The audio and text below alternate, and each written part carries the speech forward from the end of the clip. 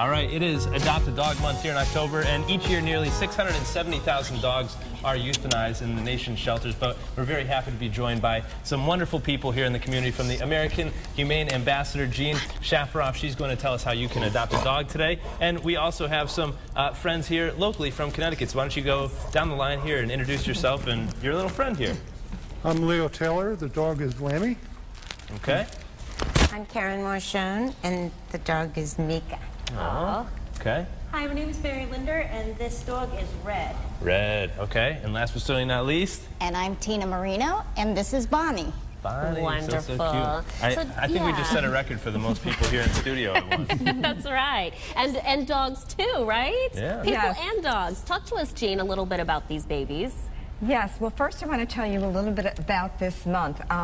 The American Humane Society, which I'm involved with, is the oldest responders in the country.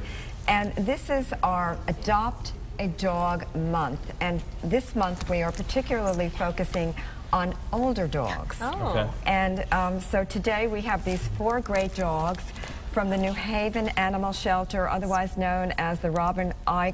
Krugman Shelter. And so first I want to start with Red over here. Red is the dog right here.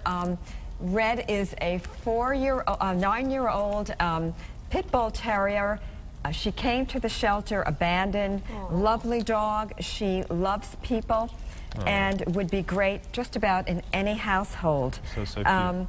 How is it different from adopting maybe a young puppy compared to an older dog? I mean, what's the difference for the owner? Older dogs generally give unconditional love. They've been abandoned, they know they've been abandoned, and they're very grateful to their owners.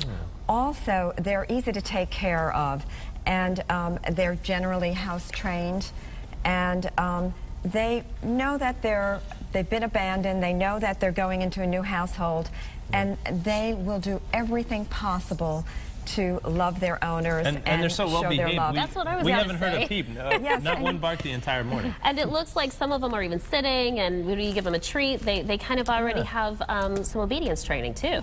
Right, and so let me tell you, this little one here is That's the a cutie I like. Bichon poodle.